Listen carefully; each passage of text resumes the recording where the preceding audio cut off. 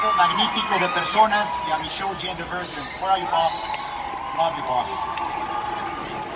But I'm not here for political reasons or to attack or point fingers. I respect the laws and institutions of this great country, and even the office of the President of the United States.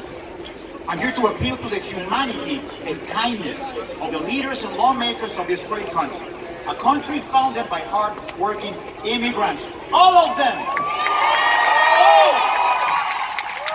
Immigrants that came here and with their soul and blood gave the gift of greatness and economic power to this great nation. The same greatness and economic power that the current immigrants still give to this country today. I am here because I am a father. And whenever my kids cry for whatever reason, I feel that my soul is being ripped away from my body. I will give my life to stop my kids from any kind of suffering.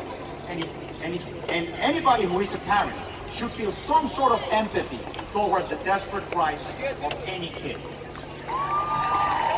While these poor innocent souls are going through the shock and trauma that is being inflicted to them is irreversible and beyond belief. And no matter what political party you support or ideology you believe in, if you have one hair of humanity in you, you should feel some sort of empathy to the agony these families are going through and should be outraged by these actions.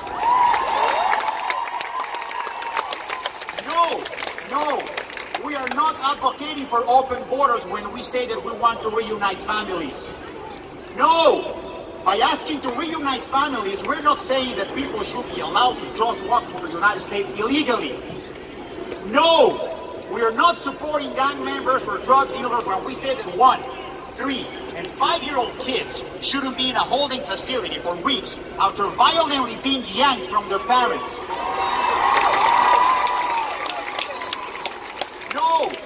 We are not saying don't respect immigration laws when we implore to this administration to please reconsider their choice of policy on how to enforce such laws. No! We don't disrespect the president or his supporters when we peacefully and respectfully beg him and his administration to please stop this madness. Republicans, Fox News, president supporter, please don't put words in our mouths just to justify the atrocities of a political agenda. We love America. We are grateful for the men and women who serve and for all who have died for our freedom. But what's happening to children at the borders is simply unacceptable. Please, politicians, don't use children to show how tough you are. This is a great chance to show the world how compassionate America is. By protecting the most vulnerable members of society.